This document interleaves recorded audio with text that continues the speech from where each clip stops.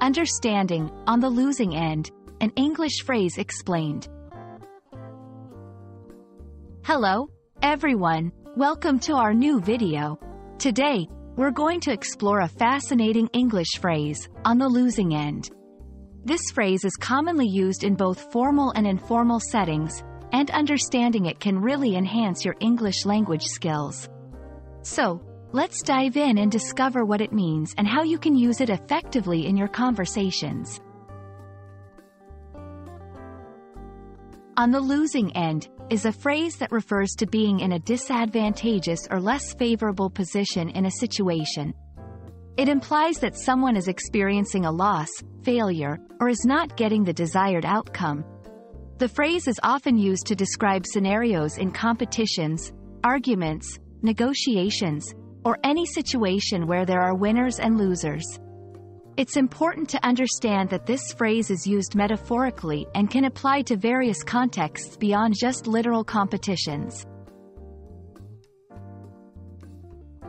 To better understand this phrase, let's look at some examples.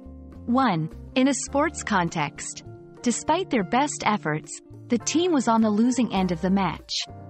2. In business negotiations, after the deal fell through, our company was on the losing end. 3. In personal relationships, in their argument, it seemed like John was always on the losing end. These examples show how the phrase can be used in different situations to express a position of disadvantage.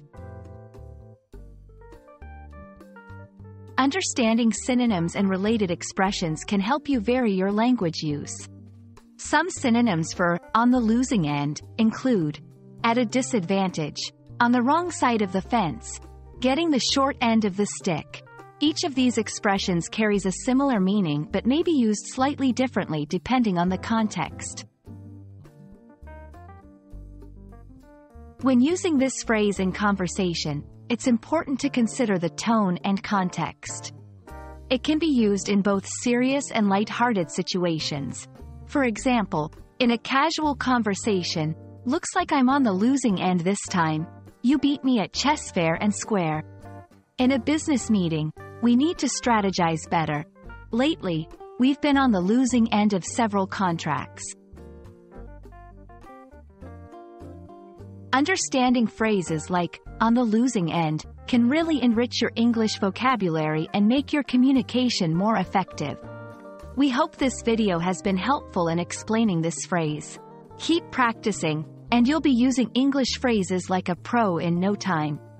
Thanks for watching, and see you in our next video.